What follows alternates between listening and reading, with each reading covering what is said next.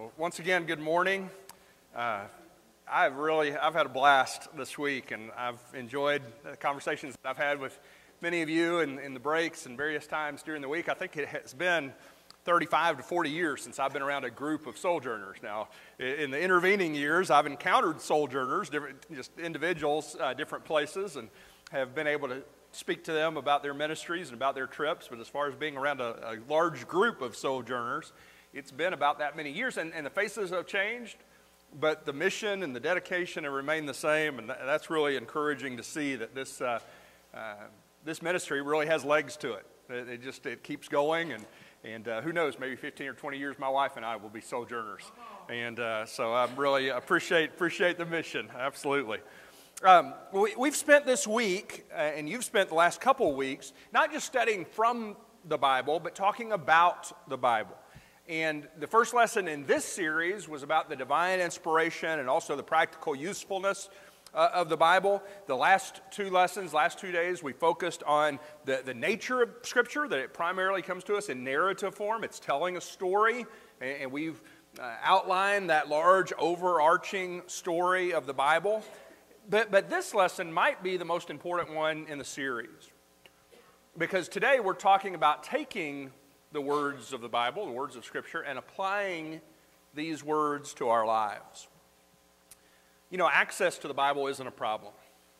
I should rephrase that. For us, access to the Bible isn't a problem. Some places in the world it is a problem. But for us in this country, in the United States, 20 million Bibles are sold each year. That's a lot. In a single day, more than 168,000 Bibles are sold or given to others. Gideon's International, that's the book that puts the Bibles in the hotel rooms. They distributed almost 60 million Bibles worldwide, many of those in this country last year. 92% of Americans own at least one copy of the Bible. Now, that's a slightly higher percentage than the number of Americans who own vehicles. And I know vehicles are very expensive, but vehicles are thought to be a necessity to modern life, but you're a little bit more likely to know someone who doesn't own a vehicle than you are to know someone who doesn't own a Bible. And so most people own Bibles, and most of us don't just own one or two copies of the Bible, do we? I did a quick inventory as I was preparing these lessons in my office, and I counted on my shelf 18 Bibles. And I know that I had some other ones that were tucked away in other locations that I really didn't hunt for, several others at home, so I would estimate I probably have about 25 Bibles. Now, I'm a preacher, so you would expect me to perhaps have more Bibles than the average person. But I know that we have a lot of Bibles, and I'm glad that we have such great access to Scripture. But here's the real question. Is all that access making a difference in our lives and the lives of others? The fact that we have the Bible, is that causing us to reorder and reprioritize our lives? Does it change the way that we treat others? And turn your Bibles to James chapter 1. James chapter 1. This is going to be our primary text this morning. We're going to start in verse 19.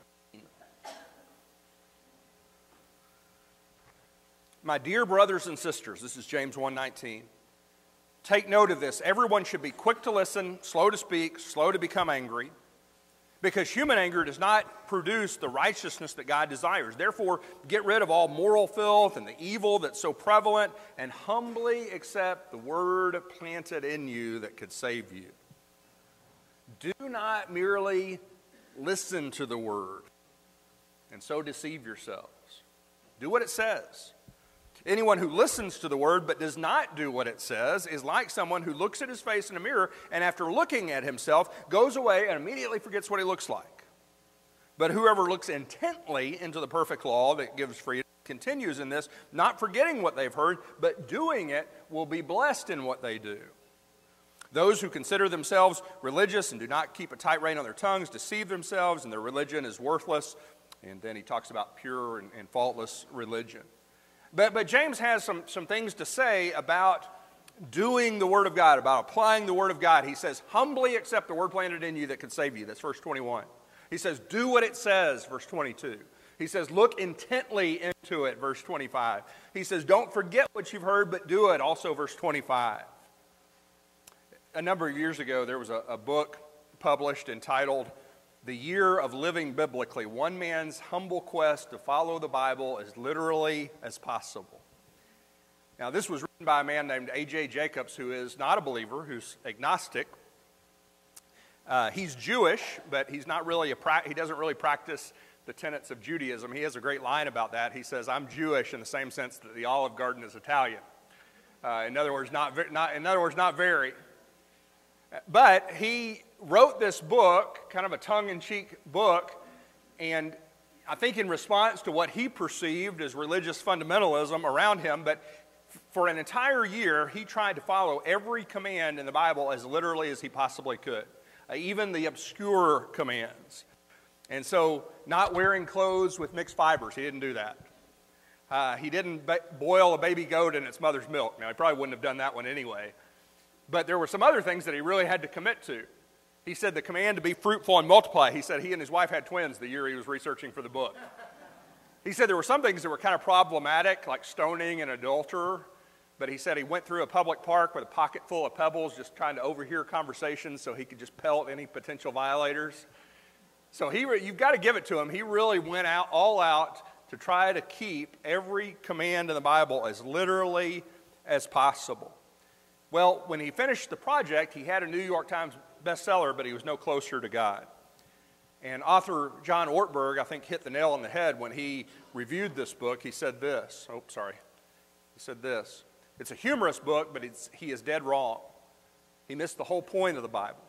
If you treat the Bible naively as a list of disconnected rules, as though it were an owner's manual, you are not taking the Bible literally. You have to know the whole story. The whole story of Scripture. And that's why we've spent the last couple of days telling the story of the Bible, because the big story of the Bible helps us to better understand which commands are for us and which were for ancient Israel, how to know if something in the Bible is descriptive, just describing the way that something was done at a certain time in a certain place, and what is prescriptive, what is for all believers in all times. And so it could be challenging to apply the Bible as we should, and even to know at times what to apply. But I believe James, here in James chapter 1, gives us some prerequisites for applying the Bible well. And here's the first prerequisite. You must be His. To really be changed, shaped, transformed by the Bible. And I believe this is where A.J. Jacobs went wrong. We must belong to Him. And so James is addressing his readers. He addresses them in verse 19 as brothers and sisters. He says the Word has been planted in them, verse 21. So it hasn't just been in one ear, out the other, but it has really taken root in their lives. James is addressing Christian people. Now, understand, there is a sense in which the Bible is for everyone. It's for saints and sinners. It's for believers and unbelievers. And we could probably recall some passages that come to mind.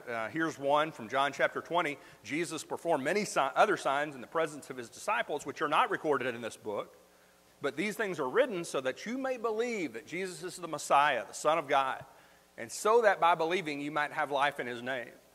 And so John says the stated purpose of him writing his gospel is so that those who don't believe might come to believe because of the words that he has written. And so the Bible does have power to convict sinners, to speak to those who aren't currently believers in Christ. Romans chapter 10, here's another. How then can they call on the one they have not believed in? And how can they believe on the one of whom they have not heard? And how can they hear without someone preaching to them? What are they preaching? They're preaching the Bible. How can anyone preach unless they're sent? Consequently, faith comes from hearing the message, and the message is heard from the word of Christ. And so, most likely, you are a Christian right now because someone cared enough to study the Bible with you. And so you weren't a believer, someone opened up Scripture with you, you were convicted by it, you became a believer, you became a Christian, you were baptized. Personally, I'm amazed at the power that Scripture has in and of itself to do this, to lead people to faith, to change hearts and lives. When we were missionaries in South America, we spent 5 years in the country of Chile, and I struggled the entire time. I do not have a natural aptitude for languages, and could never lose my Texas accent, even speaking Spanish. But I remember the first Bible study that I conducted in Spanish, personal Bible, evangelistic Bible study. And my Spanish was so shaky. And essentially all I could do was just read the study. I couldn't answer very well complex questions. If he asked me a question, I really struggled. I could understand the question, really struggled to answer, not because I didn't know the answer, but just because it was hard to articulate the answer to the question. And no one was more surprised than I was when we got to that decision point. I asked what was preventing him from being baptized, and he said he wanted to be baptized. Well, that's one of those occasions when I know that it wasn't my articulate words that converted him. It wasn't my ability to communicate that led him to Christ. It was the fact that we had been in the Word of God, and these words were the words that had convicted him of his sin and led him to that decision. So that's very legitimate. That's very real. But there's another sense in which we grow in the deeper truths of Scriptures when we belong to the Lord. So a couple of scriptures here. The Advocate, the Holy Father, the Holy Spirit, whom the Father will send in my name, will teach you all things and remind you of everything I've said to you. Word spoken to the apostles. The person without the Spirit of God does not accept the things that come from the Spirit of God, but considers them foolishness and cannot understand them because they are discerned only through the Spirit. Now, just a disclaimer, I understand that some of these words are spoken specifically to the apostles, okay? So I don't believe in what some call the doctrine of illumination, that the Holy Spirit's going to give us truths that aren't in the Bible, but I do believe that the Spirit's help in our lives is across the board. That when we have the Holy Spirit, that He's helping us to make sense of things that we read, God's truths, that He's helping us. Romans chapter 8 says He helps us in our weaknesses. And of course, He gives the example there of helping us in prayer. And so I do believe when we belong to God, that's when we really grow and begin to understand better His revelation to us. There were some in Corinth that resisted Paul's apostolic preaching and teaching authority. And Paul exposes them, says they're natural men without the Spirit. And so there's an inevitability to their rejection of Paul's ideas. They can't understand because they lack an essential element, which is the Holy Spirit living in their lives. You have to be spiritually alive to have a spiritual appetite. And it's the same way you have to be naturally alive to have a physical appetite. A corpse doesn't say, I sure could you go for a steak and potatoes right now. And you have to be physically alive to have a natural appetite. You have to be spiritually alive to have a spiritual appetite. And the Spirit gives life, Jesus said, John 6:63. Paul taught the same truth in Romans 8. And so that's the first prerequisite for applying the Word of God, is you have to be His. Here's the second. You have to be hungry. Jesus said, those who hunger and thirst after righteousness will be filled. I was having a conversation with Dirk Smith, who's or at least was, maybe, I don't know if he still is, but the Vice President of Eastern European Missions. Do any of you know Dirk or know of Eastern European Missions, perhaps? And so they distribute, if you're not familiar with their ministry, they distribute Bibles to over 30 nations, 20 different languages. So I guess that would be more than just Eastern Europe, but their focus is Eastern Europe. And so he said occasionally he'll travel back through the countries where they've distributed Bibles. So Ukraine, Romania, Poland, some of those nations. He says whenever he goes back and whenever he converses with someone who's received one of their Bibles, he says he always asks the same two questions. He says the first question is, have you read it? He said the answer is always, always yes. He says the second question he asked is, how long did it take you to read it? And I can't remember exactly what he told. I think he said a month. May have been less than that. Now that's convicting to me, because when the calendar turns to January, how many of us say, okay, I'm going to read through my entire Bible this year? And then we give up in Leviticus or March, whichever comes first. And so these people, they receive Bibles, and 1 month they've read from Genesis to Revelation because there's such a hunger for the Word of God. Now, they just can't get enough of it.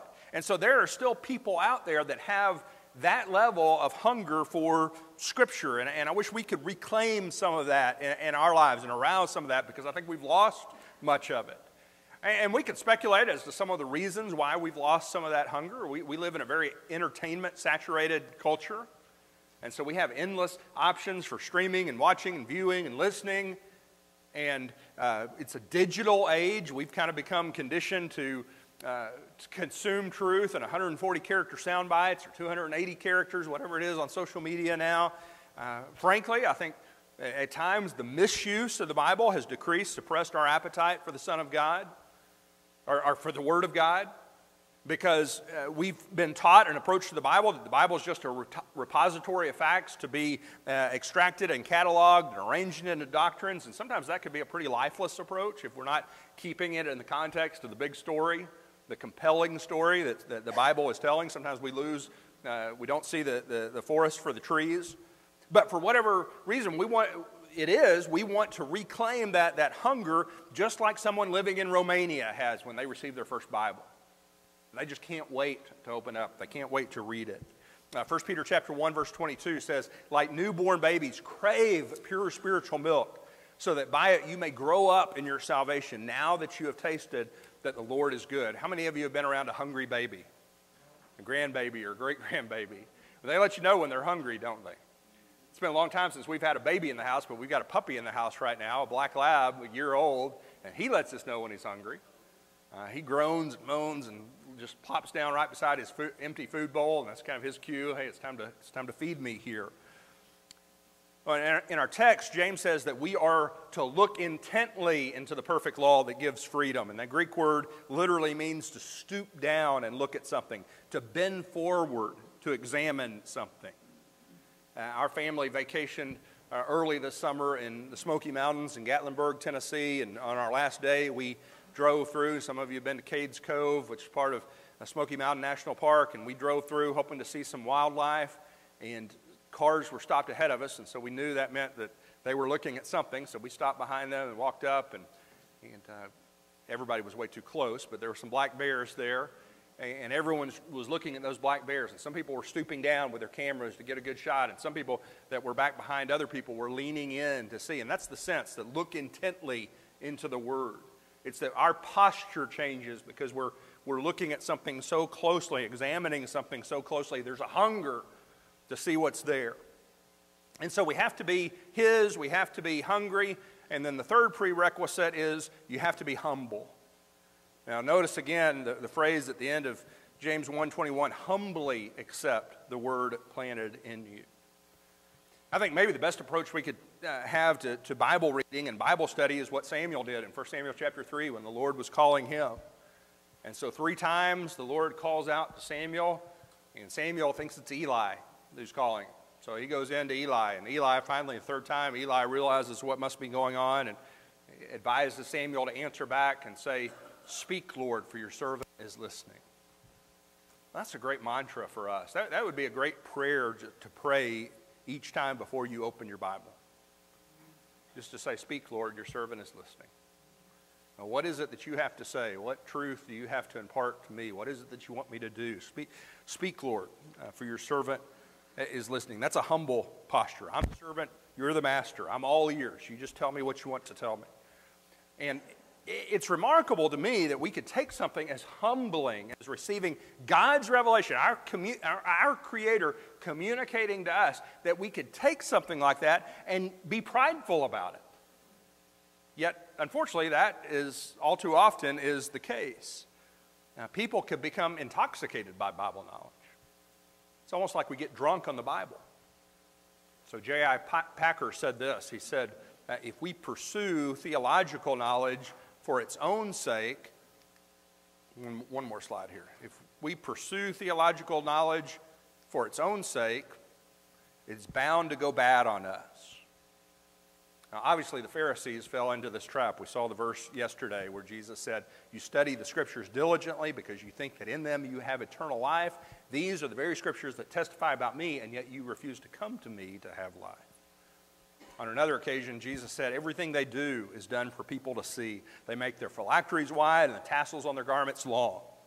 And so the phylacteries, these were these leather boxes that they would wear on their hands or on their foreheads, attached with leather straps, and those boxes would have Scripture in them. They would be Scriptures from Exodus or from Deuteronomy, mostly the verses that talk about binding the law to one's mind, and so they could literally say that Scripture was always on their mind because they were wearing those phylacteries, and that was their favorite fashion accessory because it showed how spiritual they were. And Jesus calls them out on that. When I was first in graduate school, started out in graduate school, the very first book that was assigned to us was was this little book. It's entitled A Little Exercise for Young Theologians. It was written by a German theologian. I don't know what year it was written. It was translated into English in 1962. But the basic message of the book was this. As you start in Bible college, you start towards this advanced degree, your Bible knowledge is going to soar. But you need to be careful with that, because that could go to your head very, very quickly. Increased Bible knowledge is not the same as increased spirituality. And it's not necessarily the ticket to a healthy relationship with God.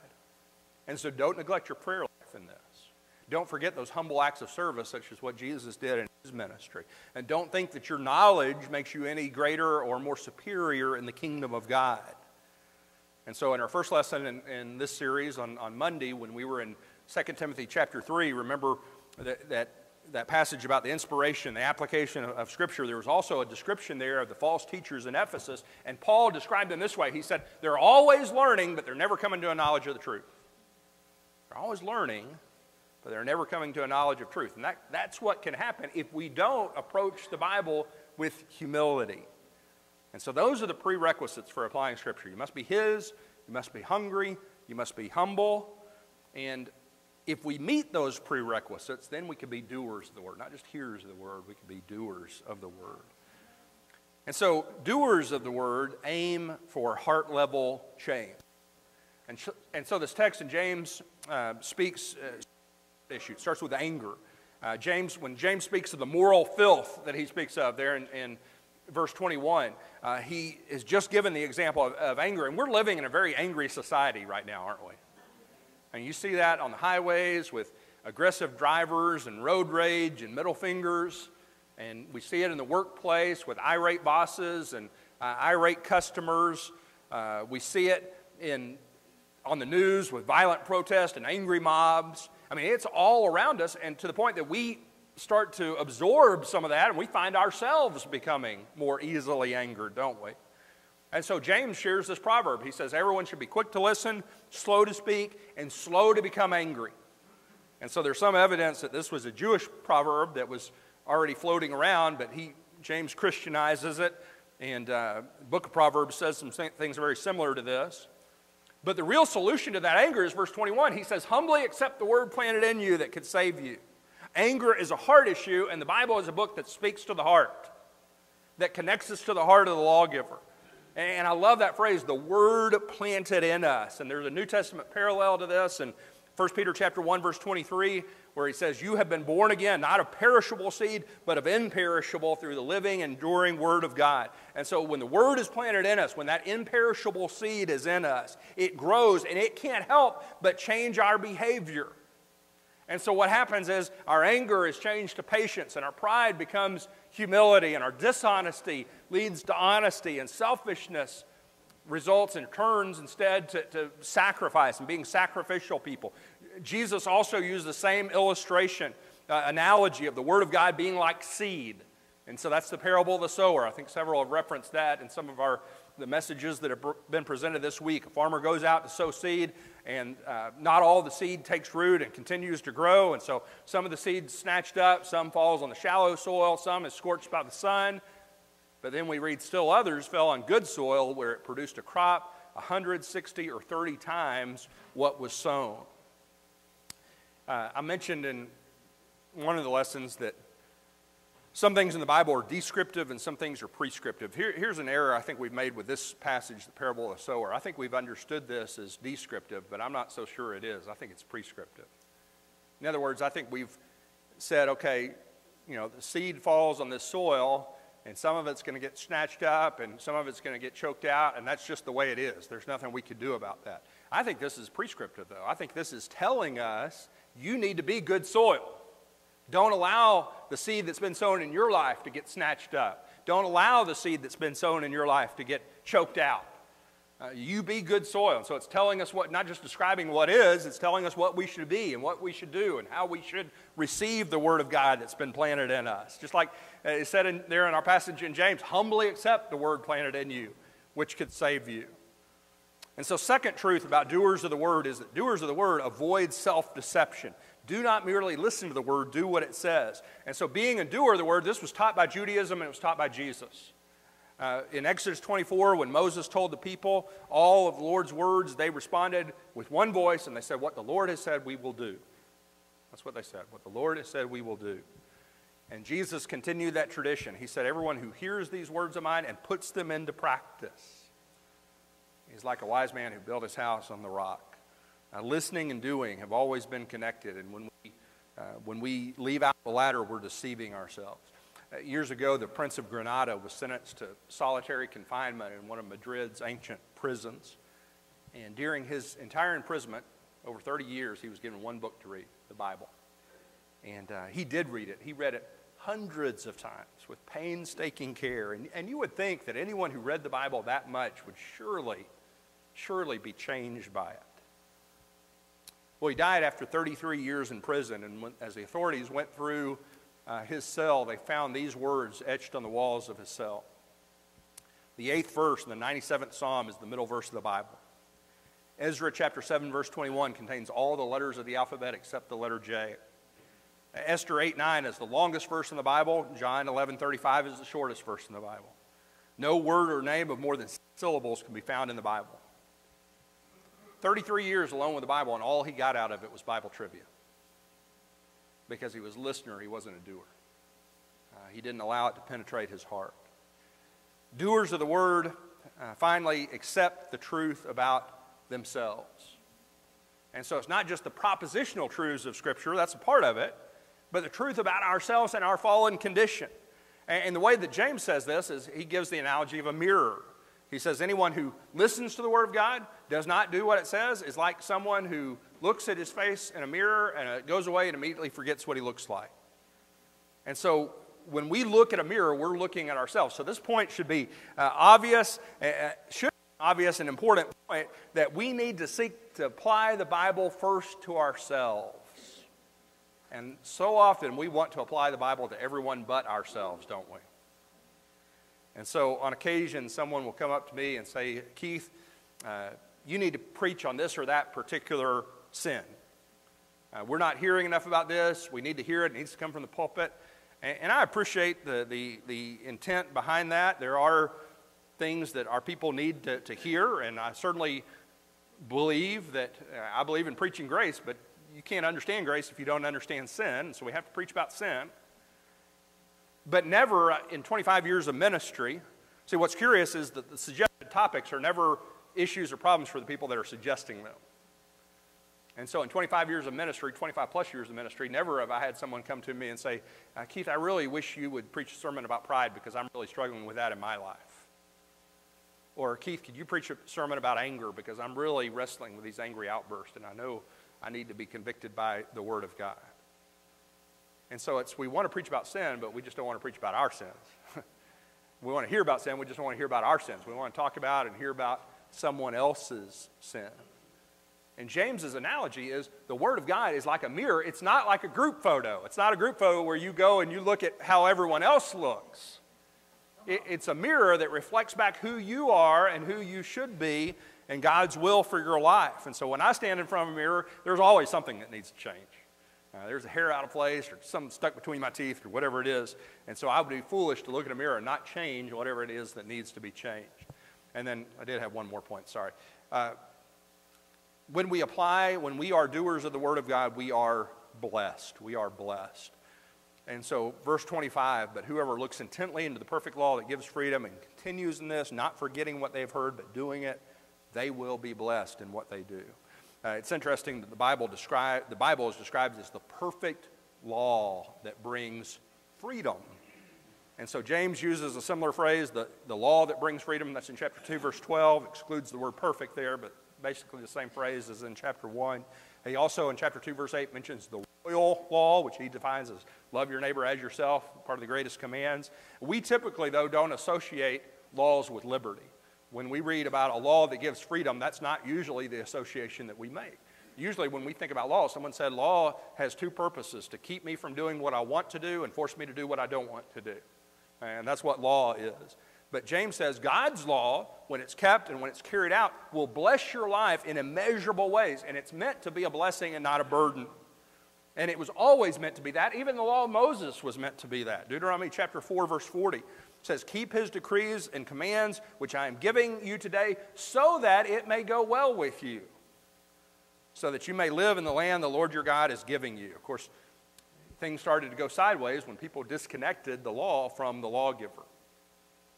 And they started viewing the law, just as author A.J. Jacobs did, as a set of disconnected rules rather than part of a much larger story of God's redemptive activity in this world and through his people.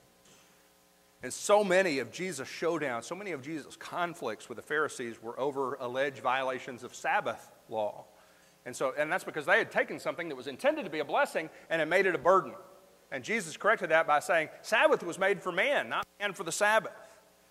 But the blessings will come not just by hearing it, by doing it. Keep his decrees and commands, Moses said. Don't just be hearers, be doers, says James. Jesus told a story to illustrate this. He says, everyone who hears these words of mine and puts them into practice. Oh, did I go too far? Yeah, that second passage there. Everyone who hears these words of mine and puts them into practice, everyone who's a hearer and a doer is like a man who built his house on a rock. The rain came down, the streams rose, and the winds blew and beat against the house. Yet it did not fall because it had its foundation on the rock. We're living in one of the most challenging times I can remember in my lifetime. And you've lived longer than I have, so it may be one of the most challenging times you remember in your lifetime. But we've been through a global pandemic, challenging economic times, lots of political division, racial tensions. The rains are coming down. The winds are blowing. Is our house going to remain standing? And the difference will be, is our foundation on biblical truth? Is our foundation based on the Word of God? That's the only strong, solid, sure foundation.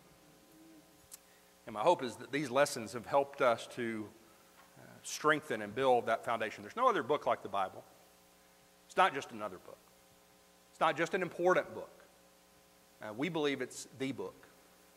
We don't just read it, we feast on it. It's what shapes our worldview. It's what informs our actions. Philosopher Émile Calais was born in a small French village. This is the end of the 19th century. He was educated as a naturalist. He didn't have much room for God or the Bible in his thinking. His philosophical beliefs didn't serve him very well when he fought in the front lines of World War I. He saw many of his friends die right in front of him. He himself was wounded. That caused him to be removed from the battlefield and went through a period of rehab, turned his world upside down. He went through had trouble finding meaning in his life, and he wrote these words during that time. He said, during long watches in the foxhole, I've been longing, as strange as it might sound, for a book that would understand me. But I knew of no such book. Now I would, in secret, prepare one for my own private use. As I would read, I would file passages that spoke to my condition, then copy them in a leather-bound book that I would always carry with me. Now, at this point in his life, Émile Calais had never seen a copy of the Bible. But after the war, he sat down with his anthology, these passages that he had collected from other sources and from poems and from writings and from philosophical writings, and he read what he had put together for himself. But all the passages that he thought spoke to his condition just reminded him of their context. They reminded him of war and of pain and of sadness and of loneliness. And he realized this book that he had put together didn't have any power. Well, it just so happened that same day, Calais' wife came into possession of a Bible. In Émile Calais' household, they had always vowed that religion would be a taboo subject. But at the end, a disappointing day, when he found such disappointment reading the writings that he had collected, he took the Bible that his wife had acquired, took it to his study, started to read from the Beatitudes. And as he read, he discovered that this was the book that he had always been looking for. This was the book that understood him. And so after he read for the better part of the night, mostly in the Gospels, here's what he said about that experience. And lo and behold, as I looked through them, the one of whom they spoke became alive in me. See, that's our hope when we read the Bible. That the hero of the story, the one to whom Scripture testifies, becomes alive in us. That's the true intent of the Bible. I know he's alive in you. I've seen it in your love and your hospitality throughout the week. I see it certainly in your mission and your purpose in sojourning. So thank you for allowing me to be with you, and God bless you in your mission.